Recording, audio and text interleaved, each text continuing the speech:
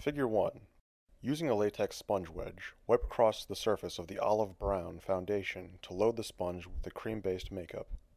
Once properly loaded, the sponge is used to apply the foundation to the areas of the face as shown. Take great care when applying makeup near the eyes. Figure 2. Using your brush, it is now time to paint in your 3 shadowing, highlighting, and contouring shades, in that order. First we select our dark ebony as our deepest shadowing color. Brush this color into the eye socket area closest to the eye.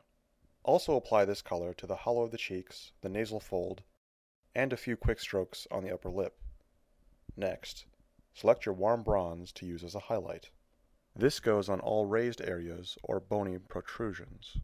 Finally, apply the ebony around the outer circle of the eye, below the lower lip, on the sides of the nose, and at the top of the nose, towards the forehead.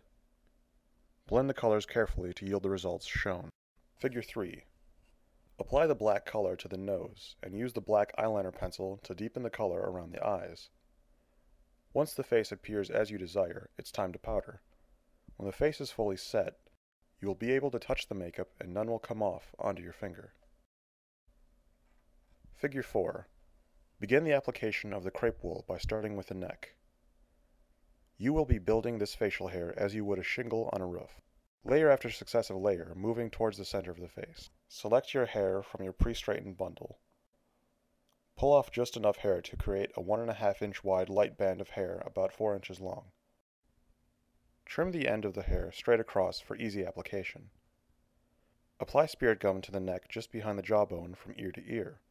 Press the cleanly trimmed end of the hair into the spirit gum on one side using the handle end of your brush. Repeat these steps across the band under the neck. Figure 5. Continue the shingling process under the chin. End this step with the application of 3 bundles of hair on the front of the chin. Figure 6. Apply hair up the jawline toward the ears. Apply your first strip of hair onto the forehead, pulling the hair back into your subject's own hair. Figure 7.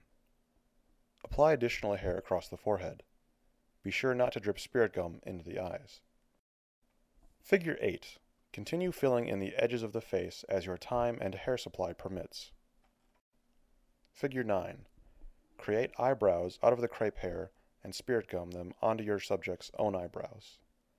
Add final crepe hair touches with small bits of hair attached around the inner perimeter of the face, giving the realistic growing hair appearance.